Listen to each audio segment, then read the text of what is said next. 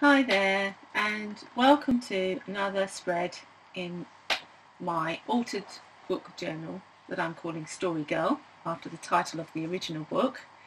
It's been a while, and that's because my computer broke down, which is great, isn't it? It's typical, it breaks down. But when I made this, which was back in June, I really just wanted to get on and draw. I didn't want to chat very much, so what I did was I just let the cameras, I say like it's a big production, let the single camera that I've got, webcam, I just let it roll, and I just wanted to draw a face, and I'm drawing it on some eco printed paper, and it's very beautiful, but you'll see that it has an effect. It's not quite like watercolour paper anymore. Originally it was watercolour paper, but the inks in the leaves have done something to the paper, and you'll see it's not so absorbent, and you'll see I get into a bit of difficulty. But it all works out in the end. So yeah, I hope you enjoy it. And here it is.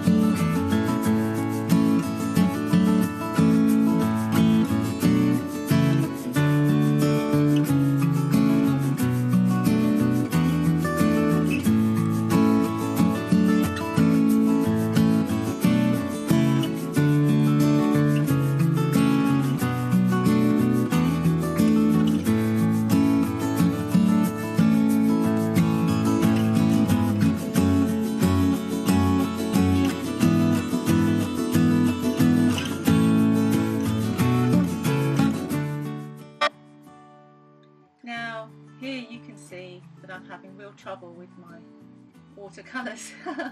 They're just not behaving themselves, they're not spreading, and yeah, it looks quite awful. I'm getting quite distressed about this, but I keep going. I'm not going to give up, and yeah, you'll see what happens.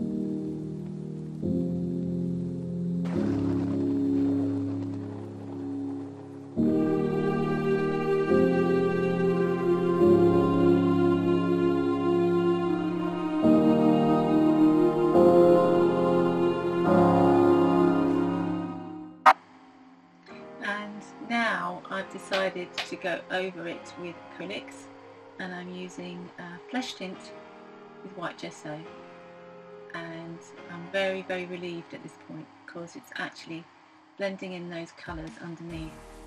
It's like they've been the underpainting, and it's actually, I'm very pleased with the effect that I'm getting now. So yeah, you'll see I continue, and it ends up with quite a nicely shaded face in the end.